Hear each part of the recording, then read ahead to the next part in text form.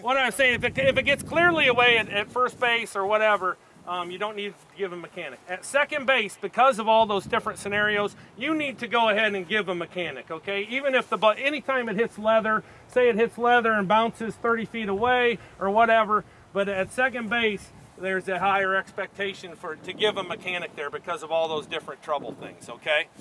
The other thing to keep in mind here, when you're giving mechanics out here at second base, is this is the time when your back is actually going to be to the crowd, to the dugouts, everything else, okay?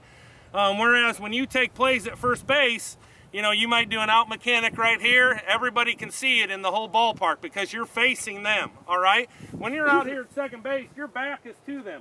So you can't bury your mechanic out here, okay? Burying your mechanic is getting it too low. If I've got an out call out here, I want to make it nice and high and visible, all right?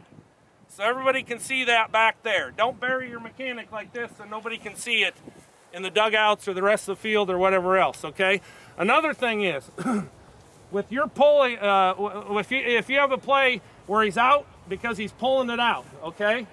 Make sure that you're doing this up visible where people can see it, okay? Same thing, don't do it down here where nobody can see it. Do it up here, and it's got to be an up and down motion, not this. What's this look like? Looks a lot like a safe, okay? So don't do this. Don't do out, he's pulling it out. All right, that looks like an out safe, right? Out, pulling it out. Make sense?